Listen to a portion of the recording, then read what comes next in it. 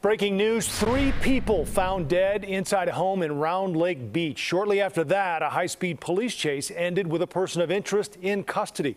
Our Charlie DeMar has the story from Round Lake Beach. It was a well-being check that brought police to the home and led them to that gruesome discovery of those 3 bodies. As for that wild police chase, it ended some 70 miles from Round Lake Beach. The house with the open garage is where Round Lake Beach police officers focused their investigation for several hours Monday.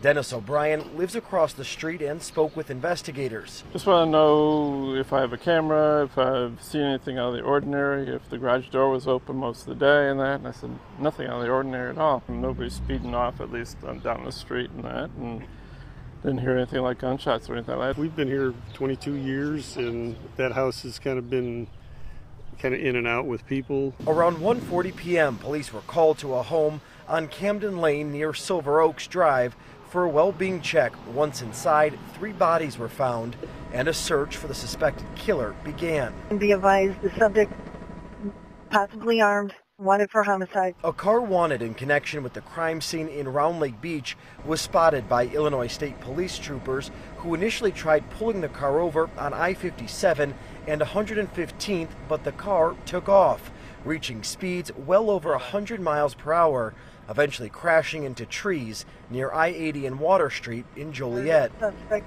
in custody, waiting for EMS. Thankfully, it's an isolated incident. As for that person of interest, he was taken to a hospital to be treated for his injuries. Police have not released any information about the relationship between the 3 people found inside the home. Reporting in Round Lake Beach, Charlie DeMar, CBS 2 News.